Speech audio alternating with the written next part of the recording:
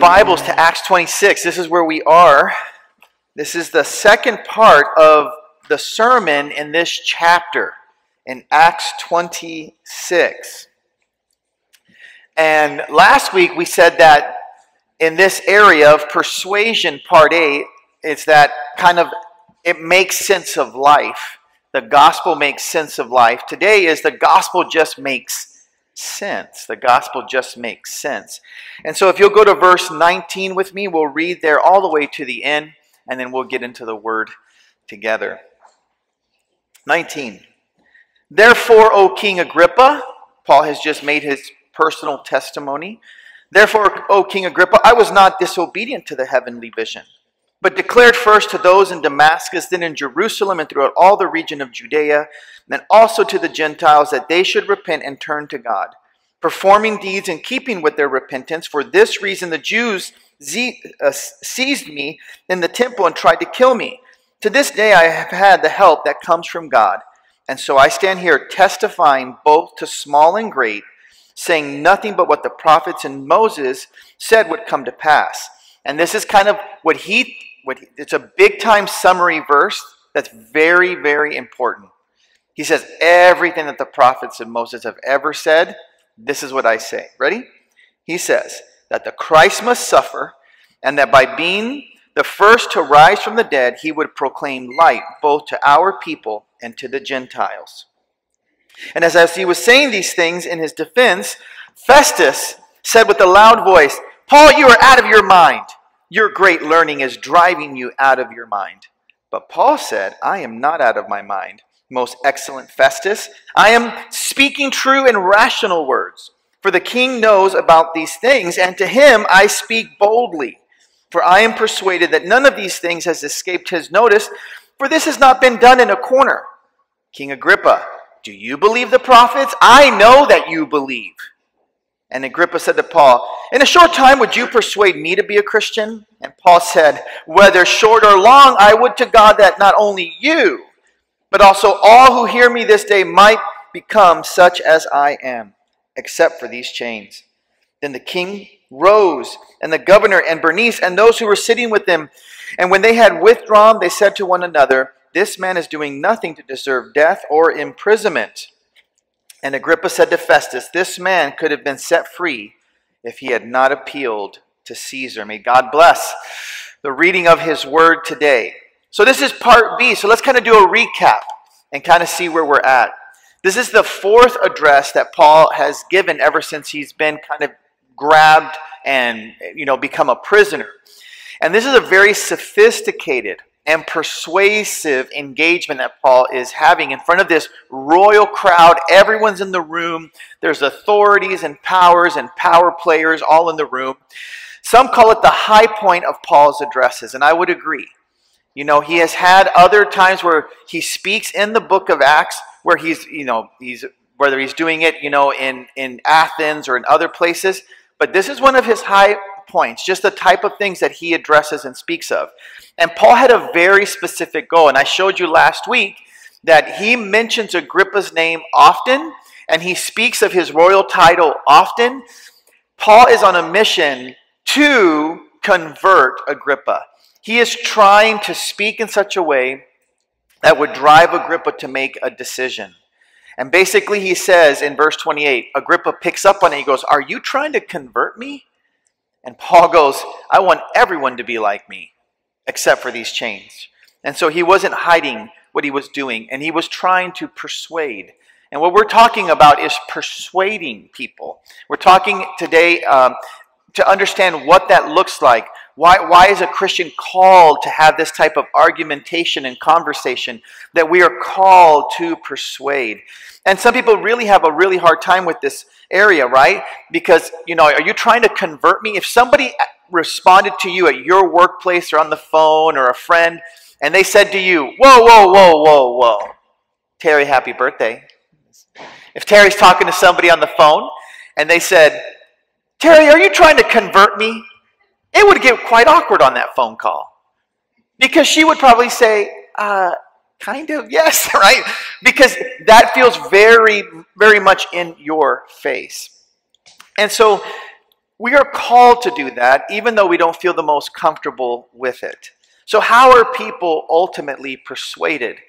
And I'm kind of coming from a secular perspective here, just so you know, because there's studies about this. It's very complex. When somebody changes their mind or somebody changes their worldview, it is never some real simple explanation for why or how that happened. How was somebody persuaded?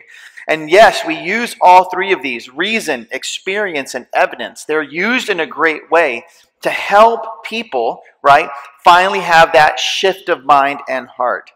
And I mentioned last week that there are limitations on a single approach. There's a reason why persuasion is multifaceted and why it's that way here in Acts 26, because it's not as simple as you think, okay? And so I talked about last week how there was this movement during the Enlightenment, and people eventually were saying, we got to get rid of the superstition, we've got to get rid of religion, and if we can do that, guess what? Peace is coming. Because the real problem in the world is all these religious people. That if reason would come to the forefront, then there would be peace. And we know that the two big ideologies that came from that time frame were Marxism and capitalism, and none of them have brought peace, have they? Right? Those arguments are happening even as we speak today. So you could be the most secular person in the world and you would still, not be convinced just by that alone.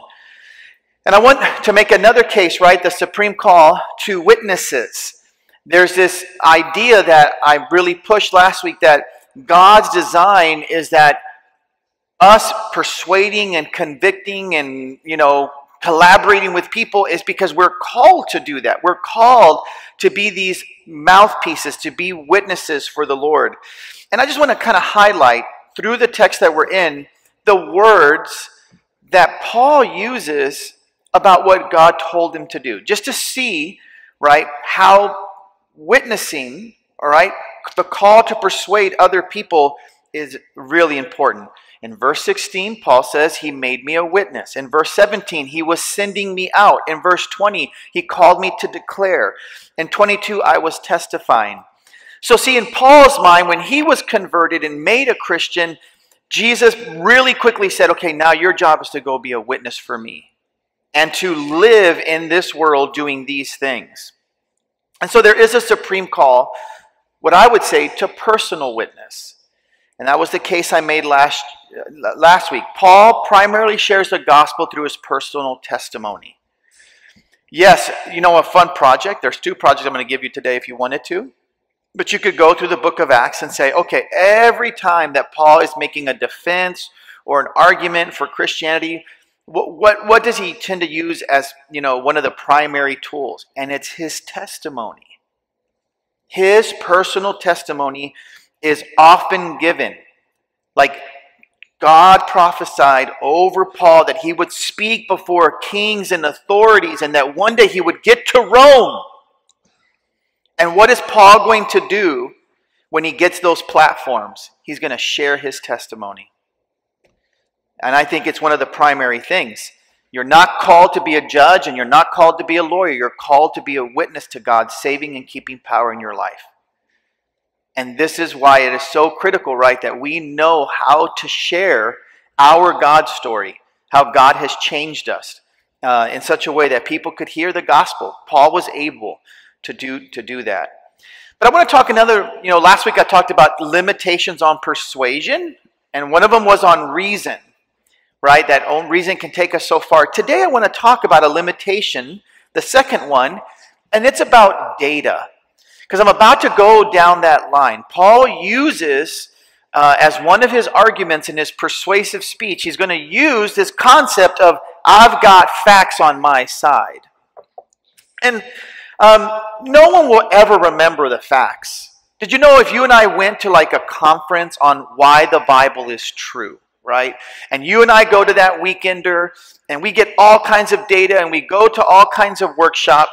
And I remember years ago, I was listening to John Piper while I was jogging. That must have been years ago. Hey, you got that one. Good. And so I was listening to John Piper while I was jogging. I remember he said that when he was young in the ministry, he always wanted to make sure that he had all these arguments figured out, that he had the data, that he could convince people about the Bible or about Christianity. And he goes, every time I finally sat down on the plane and there was somebody next to me and they were asking about Christianity and he was a professor at a university, I'm like, oh, good, I'm going to use all this data that I've had. He goes, I could never remember the facts. And he said, that's not... all of a sudden, I was put in these positions, and I was like, oh, I heard that great argument at that conference or at that apologetic thing. And he goes, and I couldn't remember exactly the way that I was taught it, and it always frustrated him. And I think that's one thing that you and I need to remember, that scholarly defenses of the scriptures are important for the church. Like that we have scholastic evidences and argumentation and cases to be made are wonderful, but are not the sure foundation of anyone's conversion to Christ. And I think there is a limitation if you said, oh, all I need is data, and I could be a faithful witness to Christ. The reality is you cannot remember all of it. And I want to show you at the end of the sermon today that the design of Scripture, the way that God converts people, is not through data. That God doesn't convert people, just because somebody makes the most logical argument. God has designed it that our eyes are open and hearts are awakened to the glory of Jesus. And when people come to Christ, it's because they see the glory of Him. He begins to shine. He begins to make sense. He begins to answer longings in people's lives and hearts. And that is exactly the way that God has so designed how people are ultimately converted and persuaded. So, let's go to Paul's argument. Last week was personal. It relates to life. It just makes sense of life. He was able to tell them his commitment and his story, his background, how Jesus interrupted all that. And then he's going to make a rational argument today through our text, and then a historical one. So let's go ahead and jump in. We saw personal last week. Paul's argument on the part that is rational. So where does this show up? It shows up when Festus responds to him, and he tells him, you are out of your mind. You are out of your mind. And Paul responds to him and says, no, I am not out of my mind. I am speaking true and rational words. This is Paul. This is his case. He's got an audience. And he goes, Festus, I am not crazy. I am very true and very rational at this moment. And why does he say that? Because Paul is going to focus on reasonable and public evidence. And he basically is saying, no, Christianity is 100% rational. I'm not speaking out of turn. I'm not talking, out of thin air. I am speaking a very rational and real case. And so how does he do that? See, Paul could point to evidence. What Paul is doing is that I can point to evidence. And he's going to tell them why he can do that. Well, one of the main reasons I think is because of who his audience was. I mean, King Agrippa was 8 years old when Jesus was raised from the grave. I mean, this happened in King Agrippa's lifetime. And so he's sitting there and going, whoa, Festus, you're an outsider, you're not from here, you're pagan, but time out. My people that are in here, they know what I'm saying is true and rational.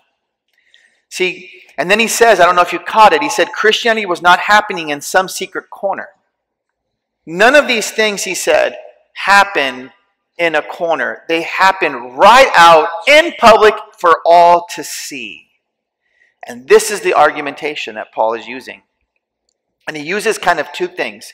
Two lines of evidence, I think, that are in his mind and his heart as he is communicating and making this case. Cultural movement and resurrection. Those are the two cases there.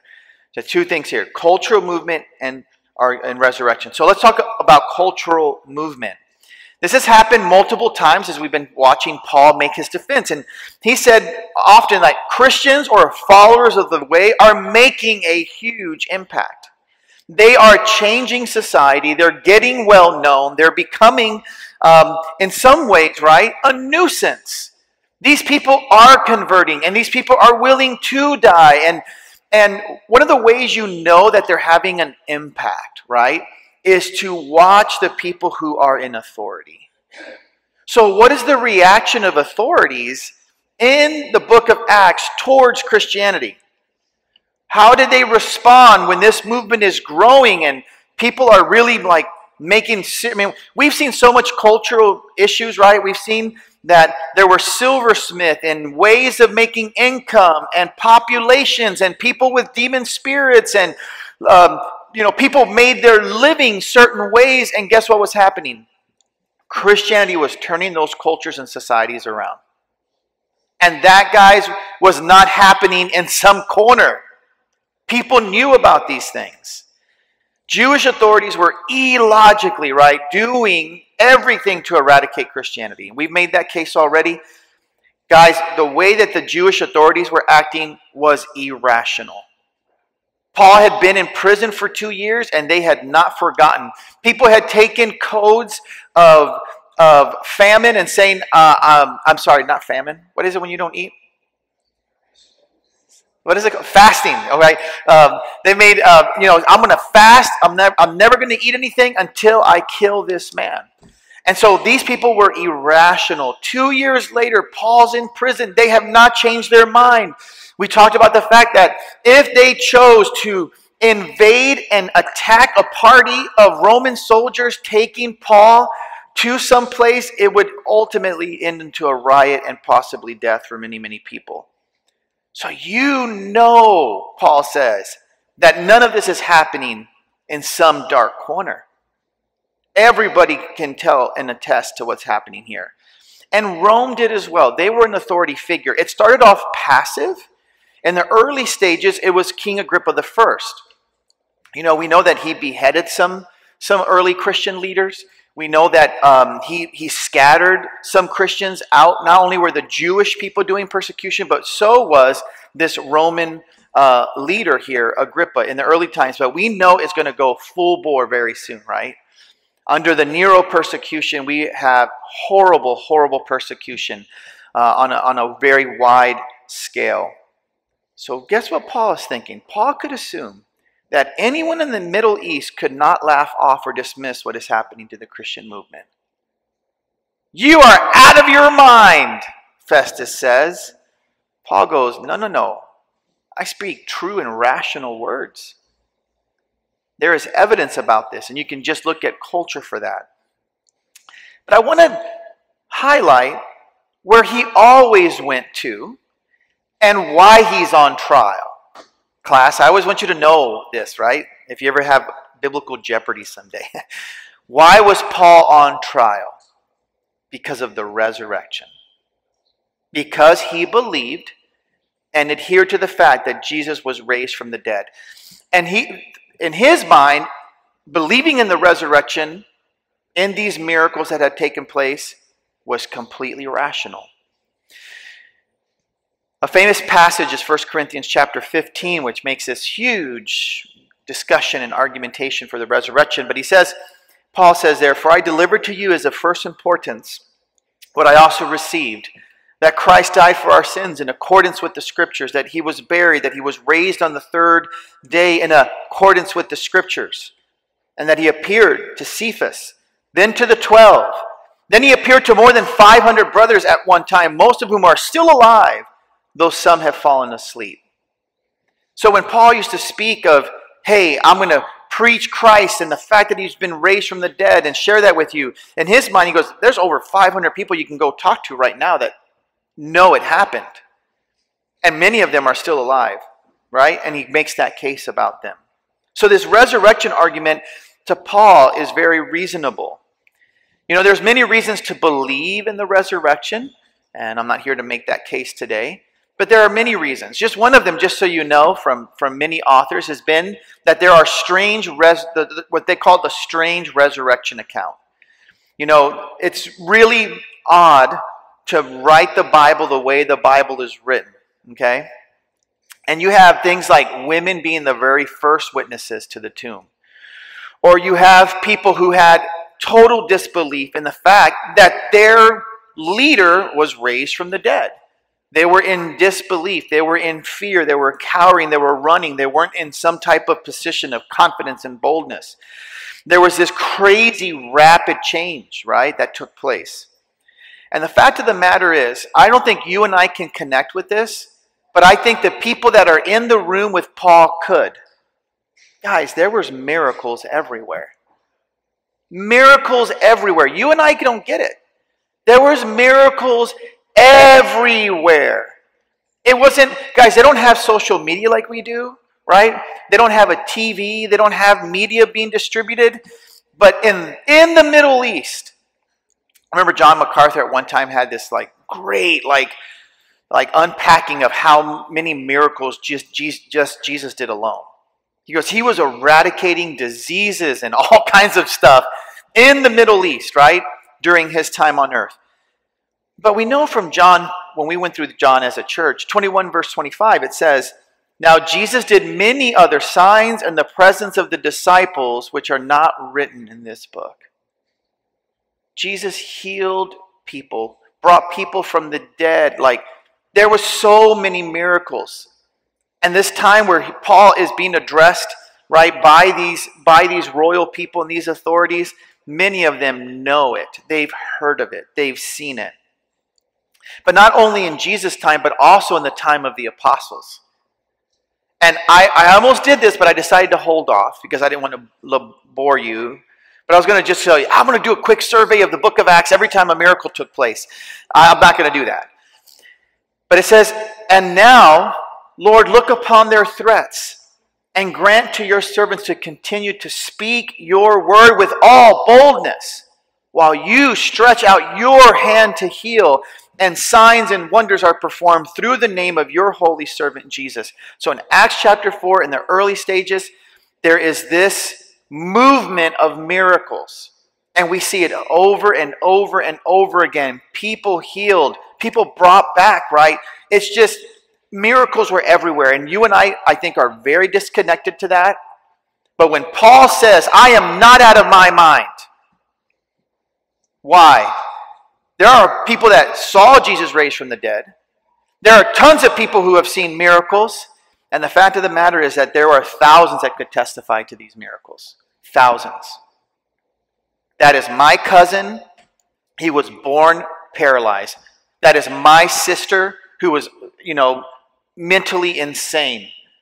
I mean, there were thousands of people that could attest to these things. And so, to him, this is very rational. The resurrection, guys, is key, though. It is often stated that resurrection makes Christianity the most irritating religion on earth. Because if you can just get rid of the resurrection, it all can fall into place. But it's the one kind of linchpin miracle of all miracles that is the game changer. And the only way I can kind of tell you this is by reading a smarter person than myself about what he says about the resurrection. It is not enough for the skeptic then to simply dismiss the Christian teaching about the resurrection of Jesus by saying, it just couldn't have happened. That's not logical enough, right? He or she must face and answer all of these historical questions. Why did Christianity emerge so rapidly? With such power? No other band of messianic followers in that era concluded their leader was raised from the dead. Why did this group do so? No group of Jews ever worshipped a human being as God. What led them to do it? What changed worldviews virtually overnight? How do you account for the hundreds of eyewitnesses to the resurrection who lived on for decades and publicly maintained their testimony, eventually giving their lives for their beliefs?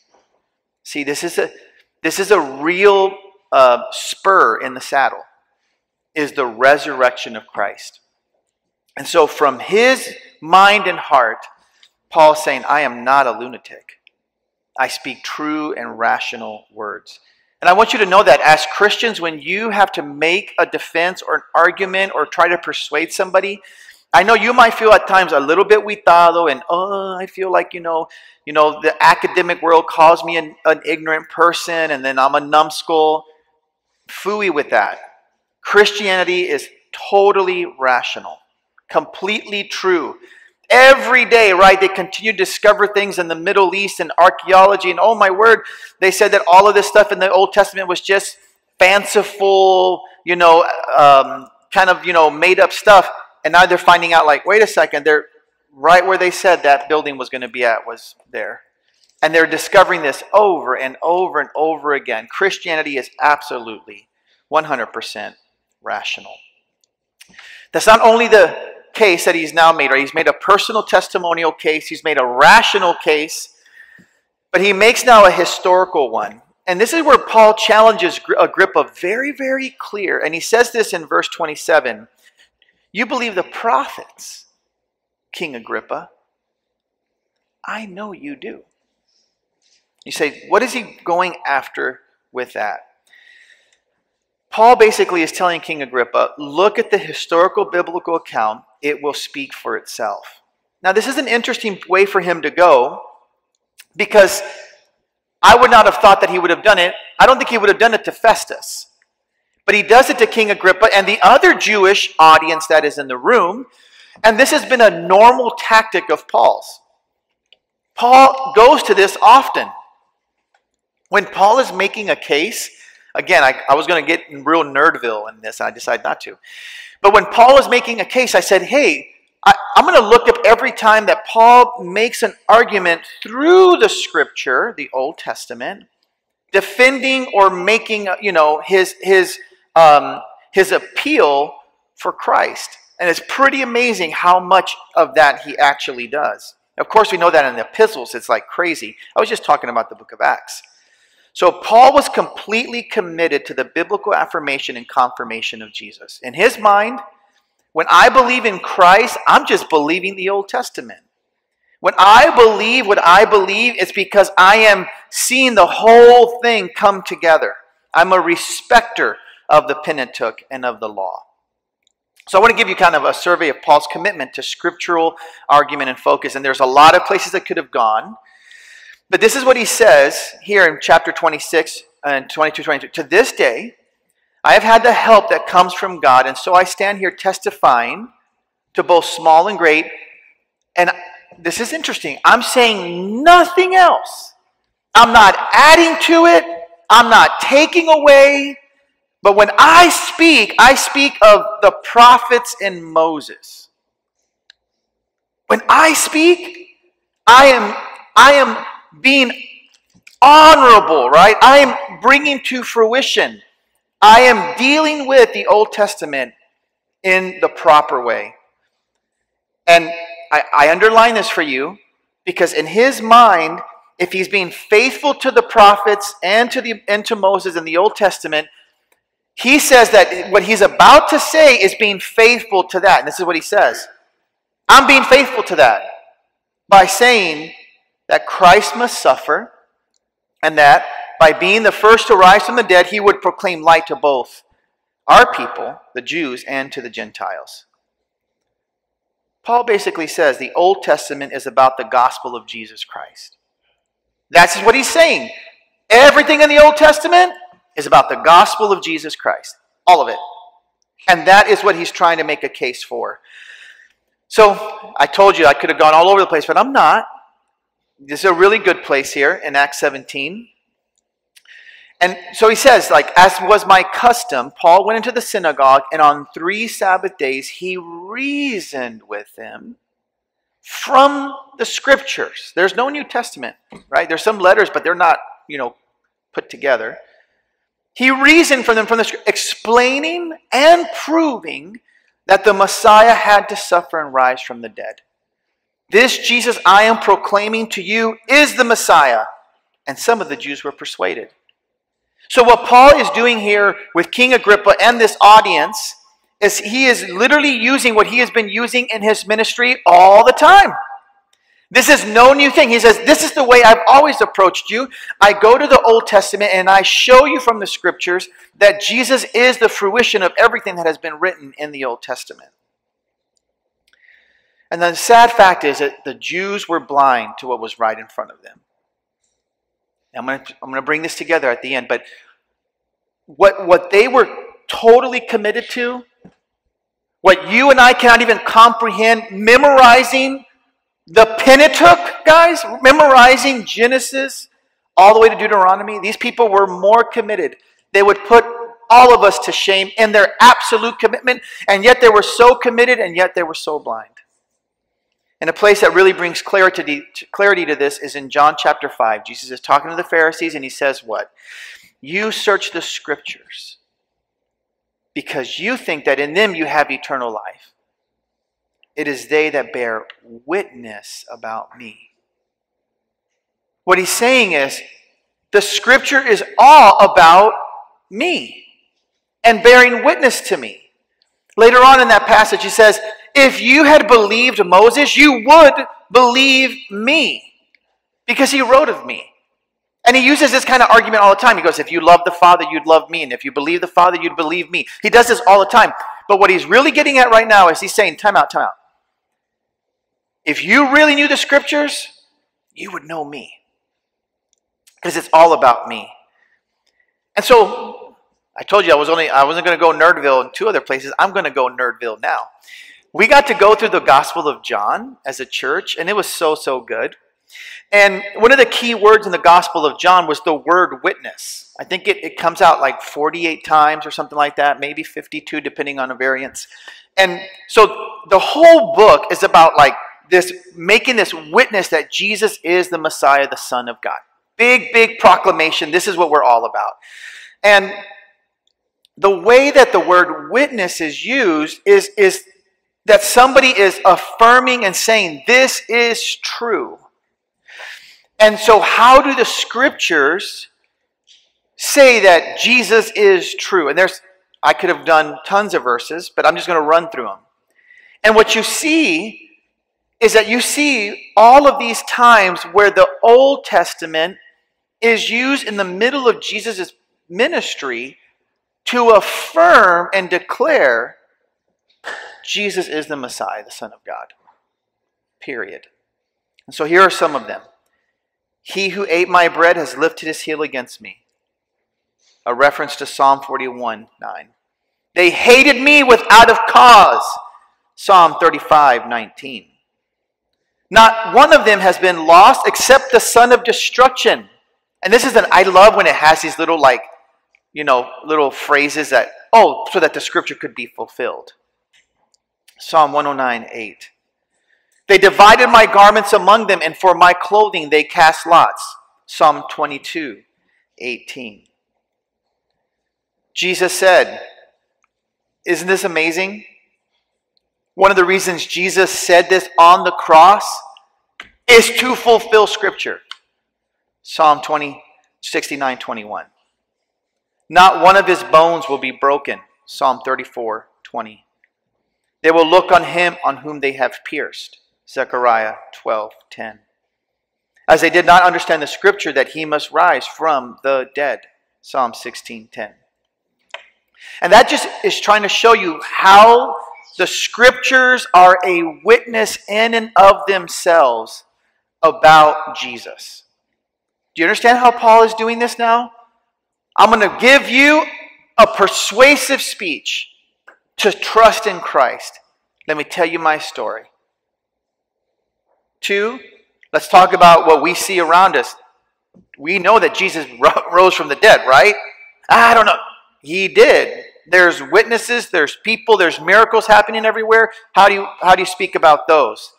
And what he often did was to go right to religious people and say, hey, I want to persuade you. How? The Scriptures have always talked about this, that Jesus would come and die and rise again. The scriptural witness of Jesus. Please note this, that the point of Scripture is the gospel. The point of Scripture is to point us to the gospel. Christ must suffer. This is his little summary. That whoever is there is going to suffer. There's going to be a lamb. He's going to be slain. His blood must be shed. He must make remission for sin on our behalf. He will be the firstborn from the dead. He will bring with him the first fruits of many other resurrections to defeat sin and death. And he would be the hope of the world. To not just Jews only, but to the Gentiles as well. A light to all the nations, as we saw last week. Simeon looked forward to who? The hope of the Gentiles. Jesus Christ is the central point of Scripture. And I just want to encourage you that when you're talking to people and you go like, oh, I feel a little bit awkward, and I'm not going to use, you should use it. You should feel free, like, man, if you understood how the Bible is put together and how it all speaks about Christ and how it develops and brings to fruition. And this is why, like, I love at Christmas time, I listen, and I'll do it once, or it's going to be July. I might do it sometimes in July as well. But I listened to this album by Andrew Peterson called Behold the Lamb. And you can't sit down and listen to one song and shut it off. You just can't. You need to, when you listen to that album, it begins with a song about, hey, there's a story to tell. And it takes you from that and all through the Exodus and through the Passover. And it takes you to the time of prophets and a time of longing and a time of finally Jesus showing up and being born. And one day, what? He is slain to be the Lamb of God. And it takes you to the storyline and you go, it all makes sense. It makes perfect sense. Jesus is the central point. And so when you read the Bible that it is mainly about Jesus, the whole thing comes alive. And I know I've told you, I made an admonition to do this. When you read the Bible, don't read just for promises, principles, or practices. Don't. You'll get bored like that. Read to find a person. Literally open up the Psalms and go, show me Jesus in Psalms today. I'm going to read this. Oh, look at that. Who is the righteous one that would one day stand before me? It's Jesus. That's right. So learn to not read just for promises, practices, and principles, but read for a person. And something about that, guys, I can't explain it. The personal and the rational all come together in the fruition of the Scriptures. They speak to reality. They speak to some type of sense. Now, I told you earlier, remember the limitation of reason and data. Don't forget that. It's not about that you know all the data and that you have it all logically figured out. I don't understand this. This is where I think it's the glory of Christ that takes this to a whole new level. But I think what happens is, in Christ, it all comes together. And somehow the glory of Christ is the thing that starts to go, even if I can't make sense of it all, boy, do I want it to make sense. I want it to make sense. I want somebody who dies for, right, their enemies. And so there's a famous thing. I think I mentioned it last week, so if I'm redundant, forgive me. Dick Lucas was a famous pastor in England, and he used to do all these little business luncheons. Like, we would call it like a 30-minute teaching time, and people used to come and they would eat lunch and they would listen to him for 30 minutes. And one of the guys, he was from Cambridge, came up to me and goes, listen, Dick. Give me a watertight argument for the existence of God, and then I will believe. And he goes, I'm so sorry that there's no such thing. That's not the way the Bible is written. The Bible is not written so that you can have somebody and beat them up in an argument. No. What if God sent a watertight person who in the end there can be no argument?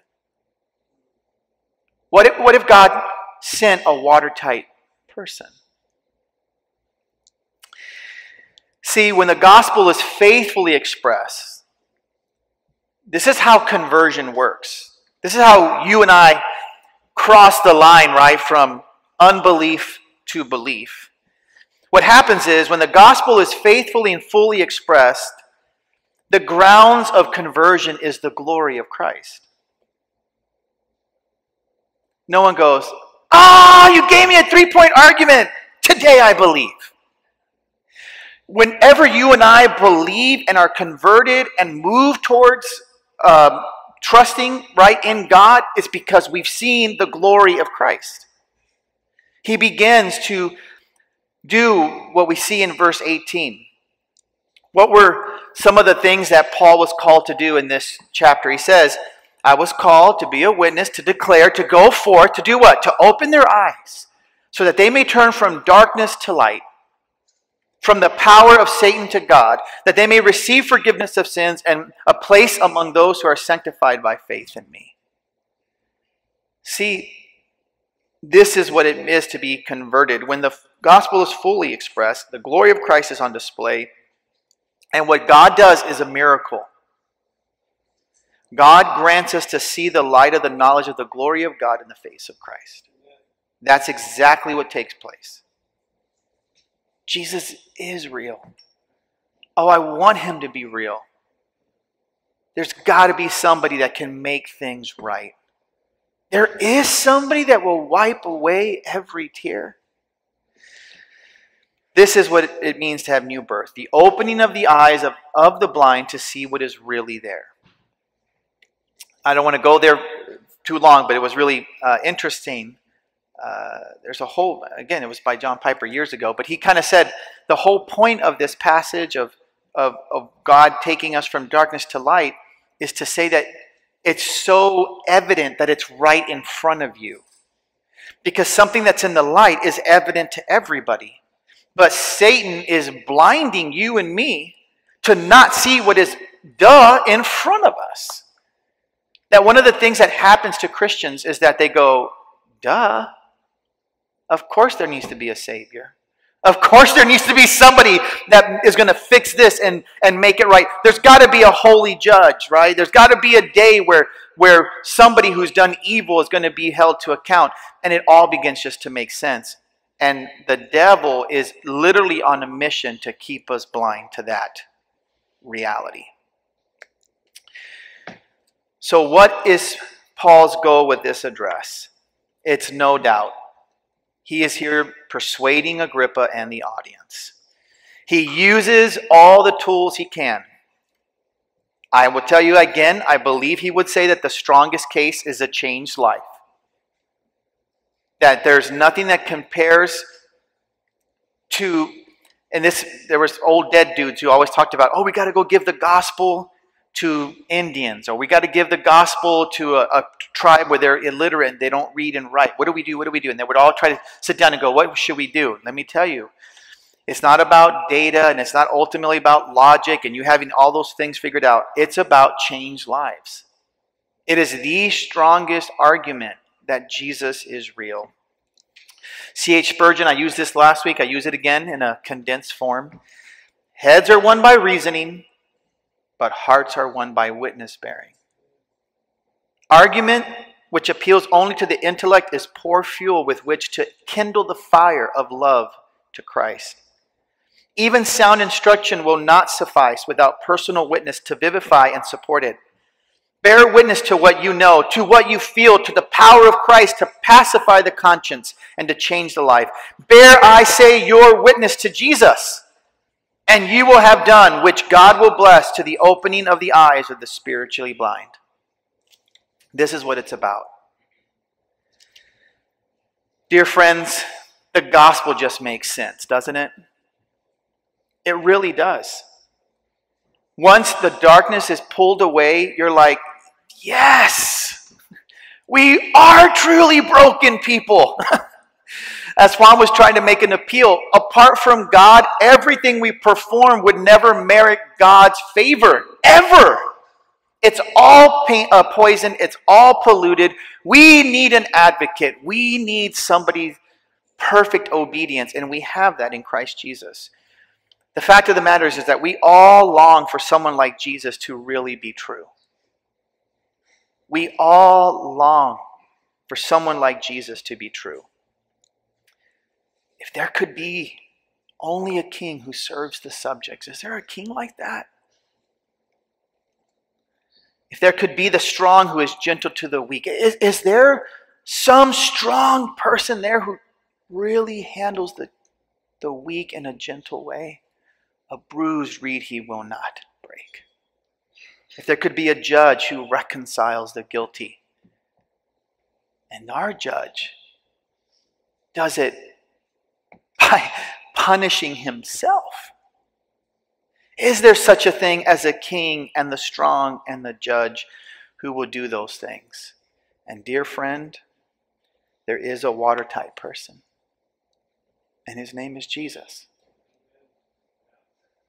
That will deal with your doubts and deal with your struggles and meet you where you are. And even if you don't have it all figured out, through the power of the Holy Spirit will persuade you that you're a sinner, that you're lost, and that you need a Savior.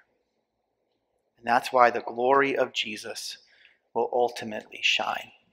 Would you stand to our feet? I hope this encourages you as a church to continue longing and persevering and desiring that we be faithful disciple makers.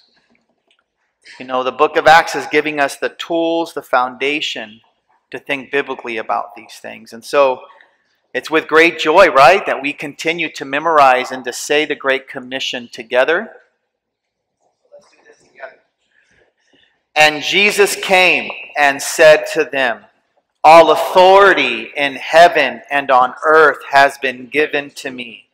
Go therefore and make disciples of all nations, baptizing them in the name of the Father and of the Son and of the Holy Spirit, teaching them to observe all that I have commanded. And behold, I am with you always to the end of the age. Now go be what you are. Be the church. Amen. Praise God from whom all blessings flow. Praise Him, all creatures here below. Praise Him above, ye heavenly host. Praise Father, Son, and Holy Ghost. Oh, oh.